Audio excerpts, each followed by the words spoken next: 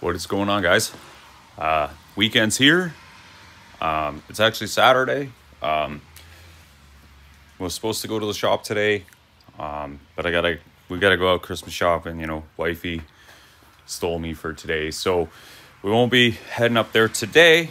Just wanted to talk to you guys about a couple things first. So let me turn this big light on and we'll shut the door. So I found a project.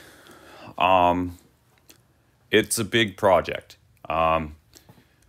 It's a shell pretty much. So doors are there, fenders are there, front clips there, hatch. There is zero interior, zero suspension. There's windows. The car is very clean car. It was a complete car, but it got parted out. A friend of mine, he kind of buys them and parts them out because he makes more money that way. So that car, hopefully, I'm going to go look at it next weekend. It is an 86 hatch. So that's one of the options. It is a big project. I figure it would be good for the channel because it's literally building from scratch. And it's kind of what I'm good at. It does need paint. The car is in primer. And it's been sitting outside. So it's going to need a little bit of work. But I figure that stuff will be pretty good for, you know, because it's probably going to need the quarters rolled. And, you know, you can do little things. And we're planning on painting it in-house at the shop. So that's one of the options. The other option is my friend has a 1995 Mustang. It's a V6. It's in really good shape. And he's offered that up to me. Do we do a swap on a 95 or... All right, guys. Sorry, I got interrupted by the wife. Had to get the Christmas stuff down. She get it all down. And then it just sits here in the garage.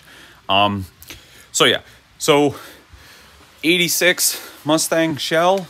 I'm not going to post anything on it until we go and it's purchased.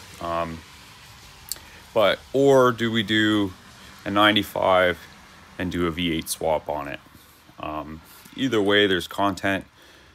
I'm leaning more towards the Fox, even though the 95 is kind of a Fox.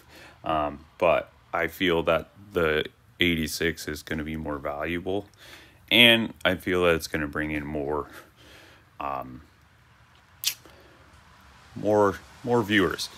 And it's, you know, that we're looking at that car, it's like $1,000, $1,500. He's asking 15. It was a friend of mine's car. My friend said he sold it to the guy for $1,000. So we'll see what happens. I'll be happy at 1,000. If it's as nice as it looks in the pics, I might be able to do 1,500. If you put the car back together, I have a line on a whole donor car that's been wrecked. So I think that'll be good for the channel. And there's possibility to make money. Like I said, guys, I'm not attached to cars anymore. I like the build. I like to put them together, maybe enjoy them a little bit, and then send them down the road now. I'm not attached to anything anymore like I used to be. You know, I had a Fox one time for 15 years. I loved that car. I said I'd never get rid of it. So yeah, let me know what you think, and we'll be back when we're at the shop tomorrow, and we'll go from there. We're going to start tearing down the Seacan notch. Have a good day, guys.